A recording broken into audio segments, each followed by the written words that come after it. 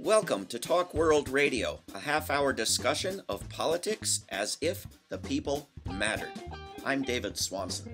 This week on Talk World Radio, we are speaking with the great artist, the great portrait painter, Robert Shetterly, who has painted all of the wonderful portraits of activists and educators and truth tellers that you can find at the website AmericansWhoTellTheTruth.org, and who has a number of books, one just coming out. If you're watching the video version of this at talkworldradio.org, I'm holding it up, Portraits of Peacemakers. Also, I should note the father of Aaron Shetterly, recent guest on Talk World Radio with his wonderful new book, Morningside. Robert Shetterly, welcome to Talk World Radio. Thank you, David. It's wonderful to be with you. And in the spirit of disclosure, we should say that you are one of the portraits featured in the Peacemakers book, as you should be. It's a terrific honor for me to be one of the portraits featured in this book. How do you go about choosing the people? Because there's a range here over 150, 200 years and all variety of people, and I'm sure there are many more people who could have been added. How do you choose? Now that problem of all the others that could or should have been included is very difficult. I choose people to paint for this whole series, the Portraits of Americans Who Tell the Truth series, as often because of something that I am particularly interested in myself, or often because because of these portraits, I get the opportunity to go in schools all over the country, everything from, colleges to elementary schools. And the pictures that are particularly useful to me, or the portraits that are particularly useful to me, are the ones that have a great story with them, that I can tell a story that I know young people will be interested in and inspired by. And one of the things that we say about these portraits is that they are models of courageous citizenship.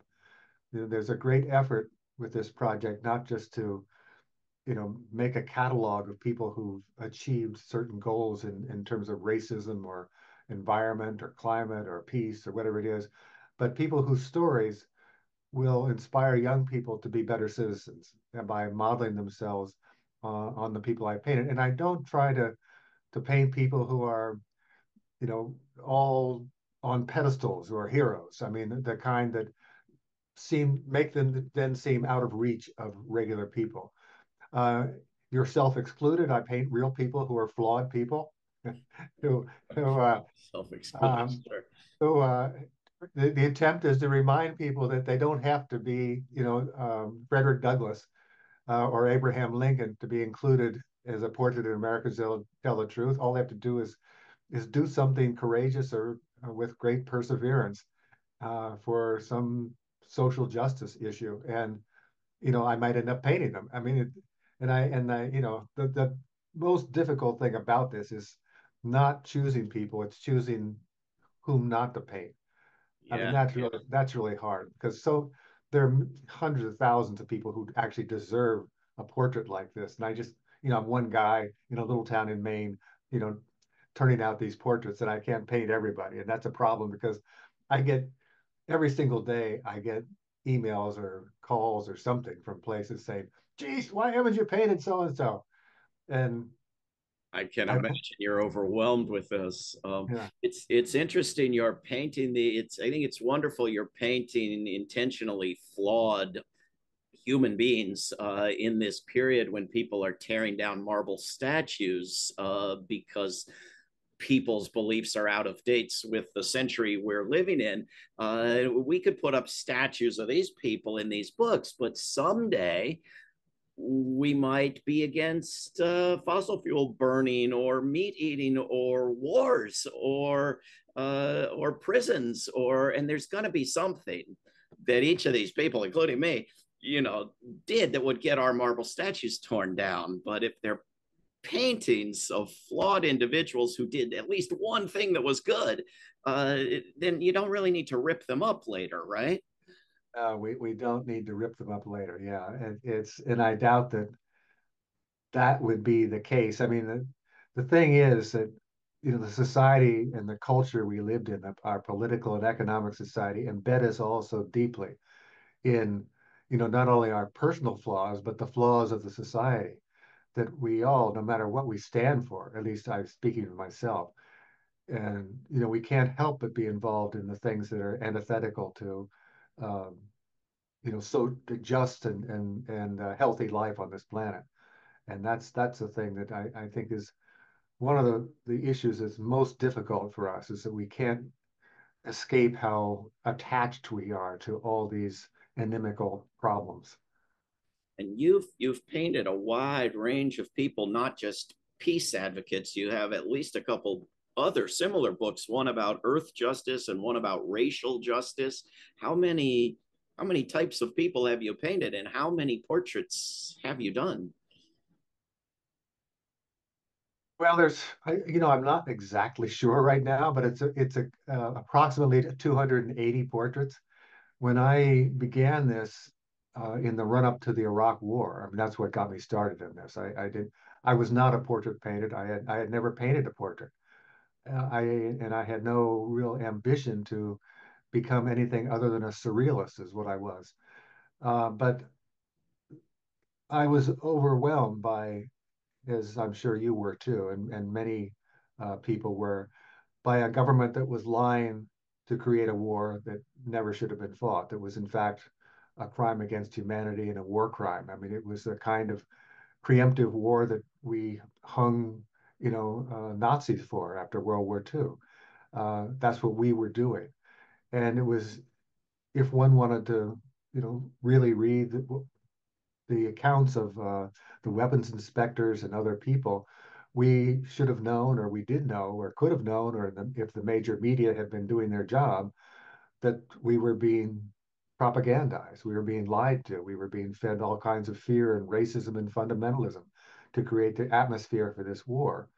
And I could no, I mean, in my adult life, I'm 77 years old.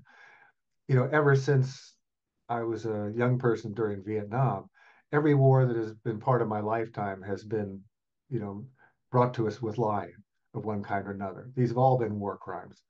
And I just couldn't go on with my life anymore thinking I've got to take some kind of a stand here, and I've got to do the thing that I do best, which is paint, and use that as a voice at this time to say, I have to resist this. I have to resist it in to the most articulate defiance that I can possibly muster.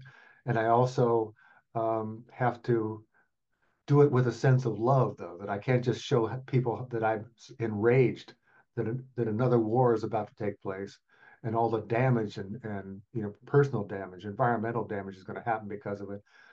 But I can show that there's something else going on here, that you can take that anger and that rage and use that energy of that in the service of love by painting people that you admire, that also keep you feeling a little less alienated from the country you happen to live in that's doing these criminal things. And also, it was a simple question of sanity too. I mean, when you're involved with some large entity, which happens to be your government, that is lying to you again and again, the question of sanity becomes really important. How do you navigate this time and feel sane in yourself when all around you is a sea of lies? And I just had to reattach myself as strongly as I could to a sense of sanity through people who have been courageous and defiant in standing up for the. I mean, there's nothing wrong with the original values of the country. It's how they've been employed and for whom they've been employed that's the problem. And so reattaching to those values and doing it through the people who had the courage to insist on them for themselves and for other people was my road to both dealing with alienation and keeping my morals intact and keeping my sanity. Well, I've it's forgot. I've forgotten now the original question you asked me. so have I. It will come back to it, I'm sure. You have inspired and educated a great many people with this, and I think you're something of a writer as well. Each portrait has a quote on it from the subject of the portrait, and then a page next to it a short biography of the person in words, and you also have a preface to this book that you wrote that I think is focused largely on the problem that we have a war culture, and you're making a contribution to having a peace culture, to having a culture where people hear about and see and recognize and celebrate those who've worked for peace and victories that have been won for peace. Is that a big part of your motivation? Oh, absolutely. I grew up in Southern Ohio in 19, I was born in 1946, right at the, close of World War II, a year after. And then my childhood of the 50s and 60s was, you know, just overwhelmed with war stories and the greatness of the good war. And those were the heroes we were given, and all the values that are good values, about heroism, perseverance, honesty, trust, loyalty, all those things were embodied, we were told, in the life of a soldier, a good soldier. And I grew up, sitting in my room in my little playroom in my bedroom, playing with little soldiers on the floor and having big campaigns of them killing each other. And one war after another, my little green lead soldiers fought it out. And I provided all the motivation and the antics and the terror and the thrill of winning and all that sort of stuff was all done, through those little games. And then like so many kids, and they still do, you're I mean, today our culture is even more saturated with weapons or pseudo weapons that young kids could have to train them to be, in that mode. And of course, now it's all electronic too. Just the act of killing and feeling comfortable with that. And not only is it is something that excites you, but it's somehow good that you do these things and learn to be a good soldier.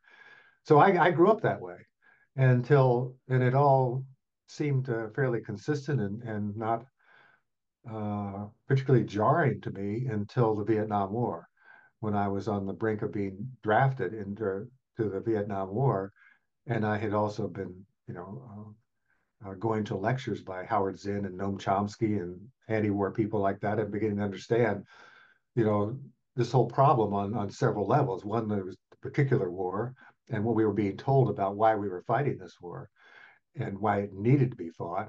And then there was just the history of U.S. war making.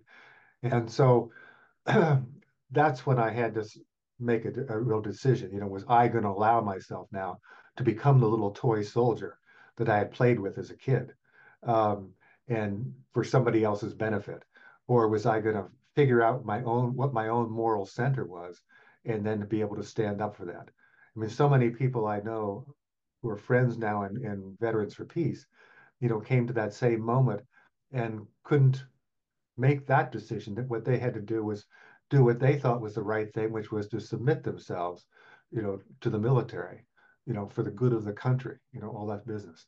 And, you know, not knowing or not wanting to know what the real truth was about why they were being told to do these things.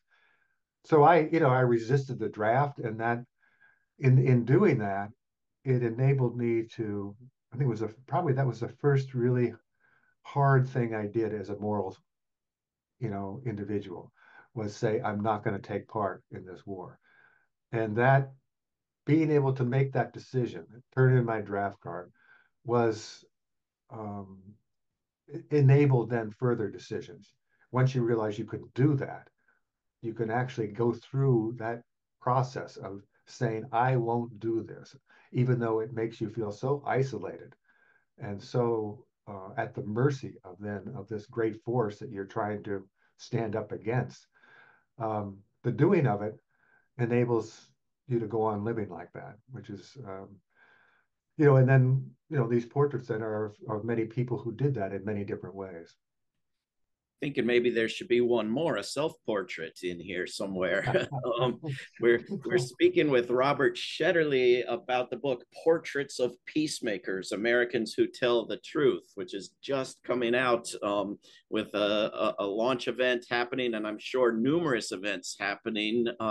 You've done such a wonderful job of having educational events and lectures and exhibitions and films about your work. I think you've not only painted powerful portraits, but you've done an incredible job of promoting it and educating people with it. How have you managed this? Well, it was a total surprise. That was not my intention. I thought I would paint a handful of pictures, maybe five, maybe 10 portraits, that they would act as a kind of therapy for me to get through the difficult time of the run up to the Iraq War. I was not thinking that I was going to have a show that was going to go around the country and would enable me to go into schools and colleges and or in adult groups and talk to them about history. And I mean, this was not my field, and I did not expect that at all. But a very peculiar thing happened. I showed when I had 17 portraits, I showed them in a little library here in Maine. And I got a call from a man who said that he was a retired US diplomat, a man named Bob Sargent. And he said that he'd seen the show and it should be a national traveling show and that he would help me do that. I was stunned. I mean, that hadn't been on my radar at all. And Yeah. so I met with Mr. Sargent, who was about 10 years older than I am, and we began to work together. And he knew something about uh, organizing a traveling exhibition. And so that's where the first shows happened. He knew some colleges that he had worked with before, and all of a sudden I was shipping portraits to Iowa or to you know or Kentucky or something like that, and then trundling after them to give talks. And I was totally unprepared for being able to give a talk. I that was I as a the kind of artist I'd been the kind of mostly hides out in his studio and sends odd pictures out into the world.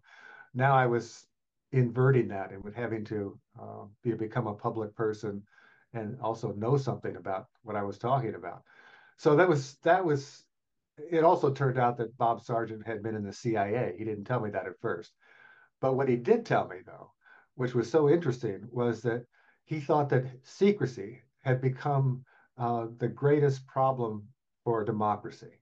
And here was this CIA man, retired CIA man, who still believed in some of the things the CIA had done, but he understood that secrecy was ruining democracy.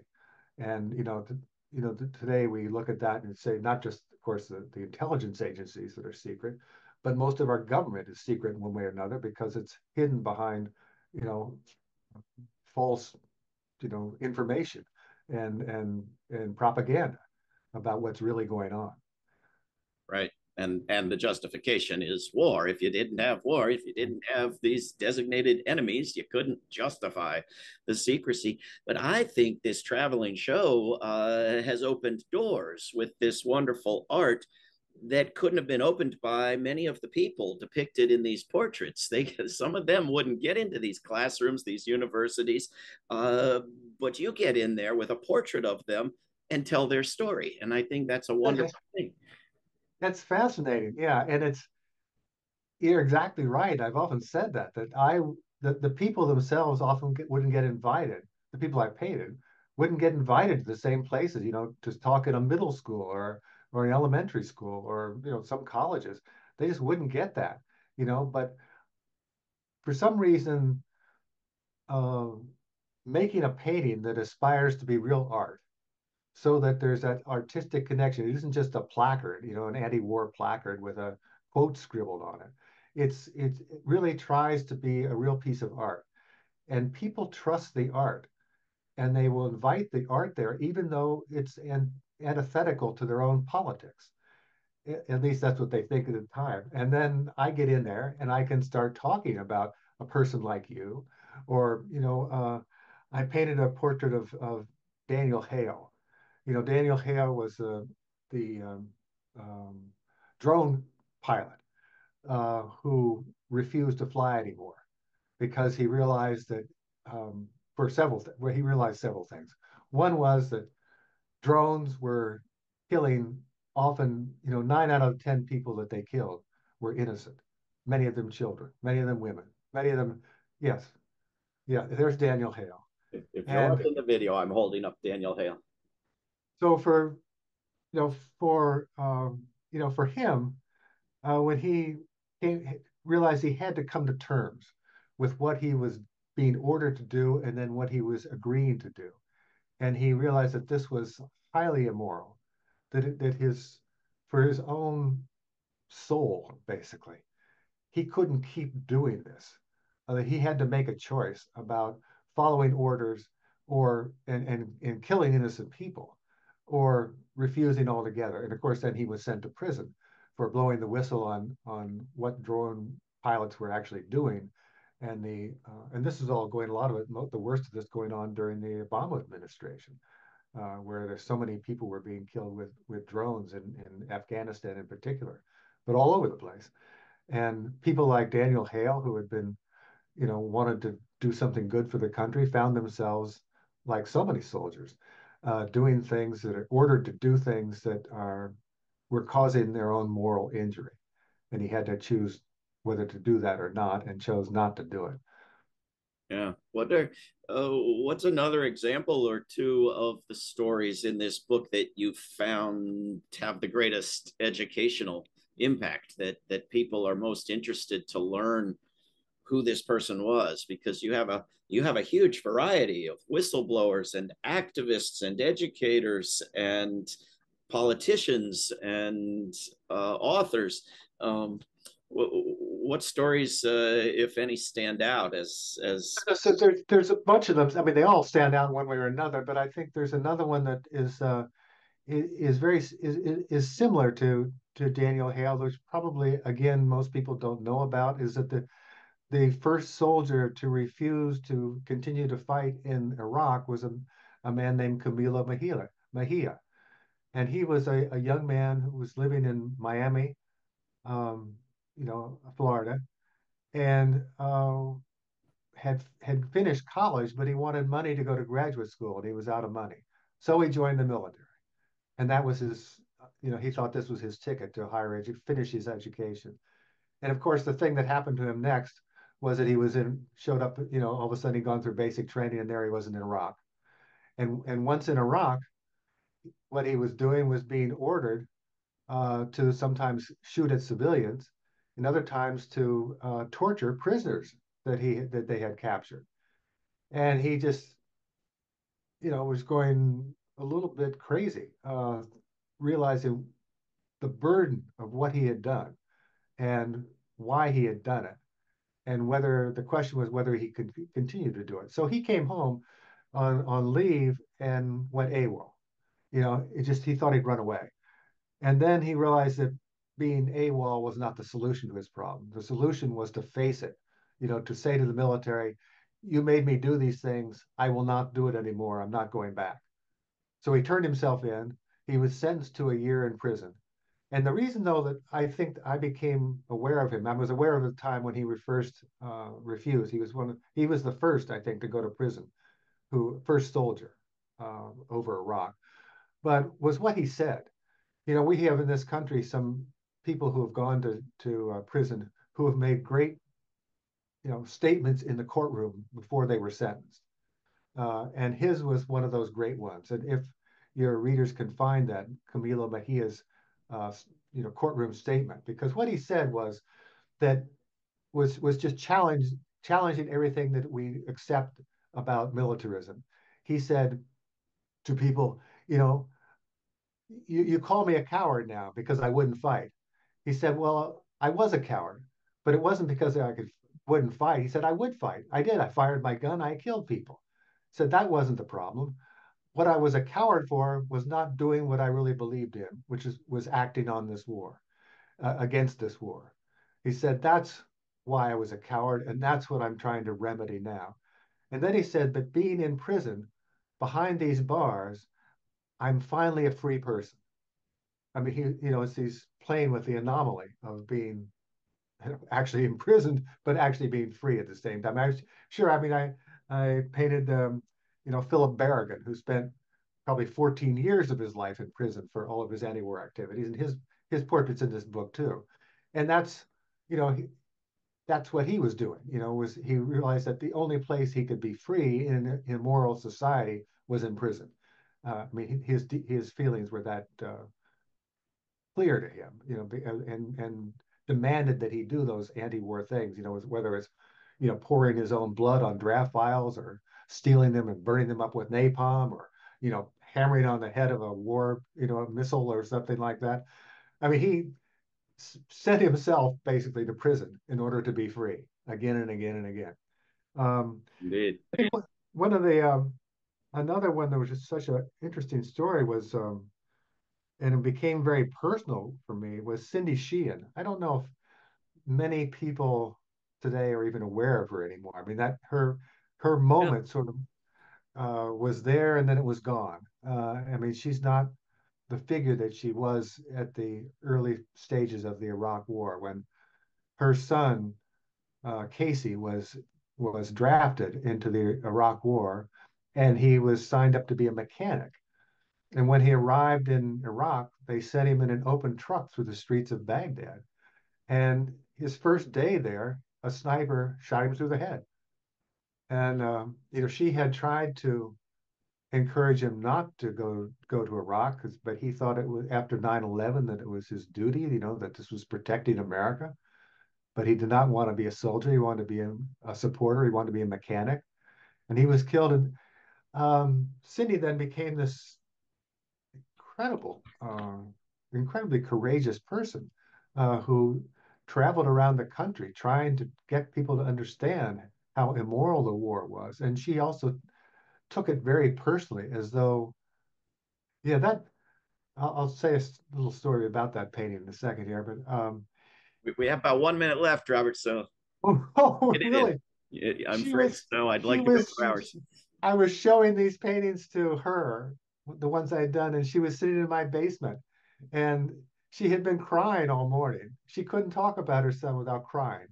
And that look that's on her face there is because her eyes were still wet with tears. And then she's the one who started Camp Casey. She's the one who camped out in the ditch outside of George Bush's, ranch in Crawford, Texas. It started that whole movement of sort of reinvigorated the anti-war movement just by herself because of her grief for her son and her shame that she hadn't been able to stop him from going into the military. It's a powerful expression on the face of a powerful person who, like many of these people I know, others I did not know, others I did not even know of, and have been educated by this book. And they're all looking straight at you, and there's some are more happy and some are more sad, but they all look like they want to tell you this story. And it's an incredible work. I recommend everybody get a copy. It's called Portraits of Peacemakers, Americans Who Tell the Truth by our guest, Robert Shetterly. You can also go to the website, americanswhotellthetruth.org. Robert Shetterly, thank you for everything you've been doing and for coming on Talk World Radio. Thanks, David. It's such a pleasure to see you and to be with you. And I just have to say a little something about you. Your books, have educated me incredibly. Your books about militarism and war making and the lies that enable war have been hugely influential in my life. And I don't know if I could have done this work without your scholarship. So thank you so much for that. Thank you for saying that. This is Talk World Radio. I'm David Swanson. Take action at rootsaction.org. Help end war at worldbeyondwar.org. Read or listen to today's Peace Almanac entry at peacealmanac.org. All past shows can be heard at talkworldradio.org. Talk World Radio is produced in Charlottesville, Virginia, and syndicated by Pacifica Network. There is no way to peace. Peace is the way.